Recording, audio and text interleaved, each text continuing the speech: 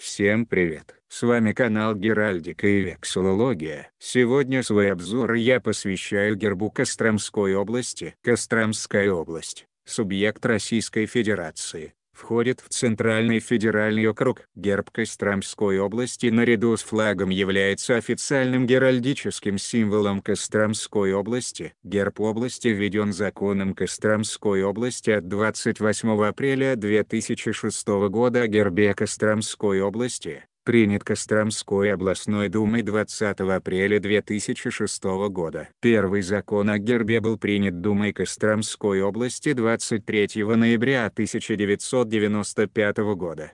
21 января 1999 года Костромская областная дума приняла новый закон о гербе области, восстановив губернский герб 1878 года, лишенный внешних украшений щита. Глава администрации утвердил закон 29 января 1999 года. Эта версия герба соответствует нынешнему малому гербу области, гербовому щиту без золотой российской императорской короны, щитодержателей, подножия ленты ордена Ленина. Геральдическое описание герба области гласит: в лазуревом, синем, голубом поле на серебряной волнистой оконечности золотой корабль, украшенный на носовой части орлиной головой, имеющий червленые, красные, глаза и язык, и крыльями, с 7 гребцами, с вымпелом на корме, с парусом и флагом, на котором российский орел времен Александра II,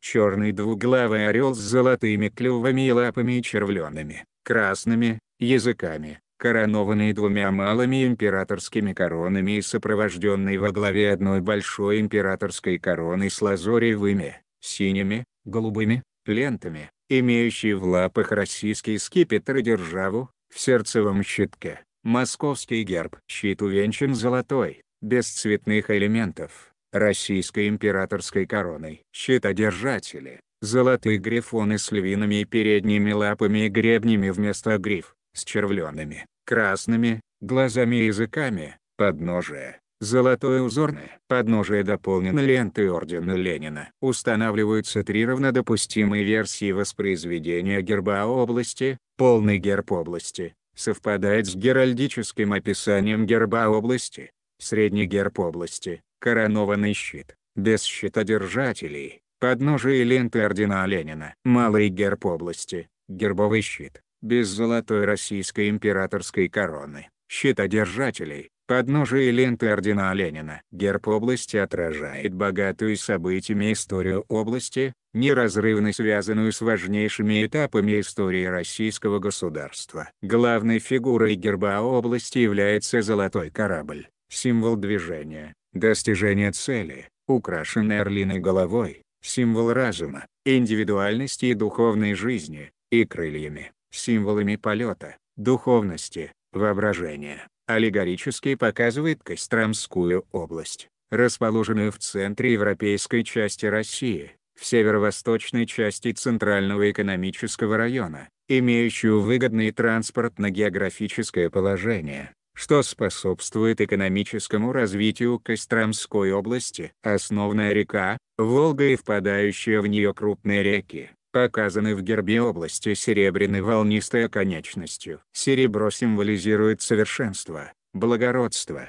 великодушие, чистоту, веру, мир. Красоту и благородство природы Костромской области аллегорически передает лазуревое поле герба области. Лазурь символизирует истину, честь, великодушие, возвышенность, славу, верность, безупречность, добродетель. Императорская корона указывает на статус Костромской области как субъекта Российской Федерации. Костромская земля сыграла особую роль в становлении династии Романовых. Вполне справедливо названная колыбелью дома Романовых, именно Костромская земля стала первой ступенью к восхождению юного Михаила Романова на российский трон. Костромскую землю неоднократно посещали величайшие особы: Екатерина II, Николай I, Александр II, Александр III, великие князья. Об этом аллегорически говорят щитодержатели, символические животные грифоны, имеющие голову,